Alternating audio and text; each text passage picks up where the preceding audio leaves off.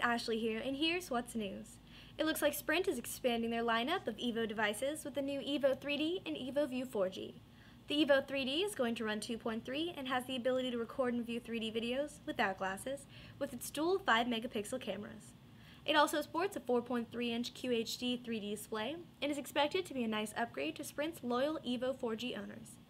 The Evo View 4G is going to be the first 4G tablet on the market, which will include a 7-inch screen, 1.5 GHz single-core processor, and will be running 2.3 with a 3.0 update when it's available for 7-inch tablets. Both are expected to roll out this month, with pricing being $200 for the Evo 3D and $400 for the Evo View 4G, both with a 2-year contract. Many of you might have been skeptical on buying an Atrix 4G from AT&T when it released back in February for $200 on contract. Well, now you can snag an Atrix 4G for $100 with a 2-year contract. So, if you've got yourself an upgrade coming, head on over to AT&T's website for more details, pricing, and data plans. Gaming is stepping up for Android. The people at Gameloft and Unreal Technologies have teamed up to bring console-like gaming to Android devices.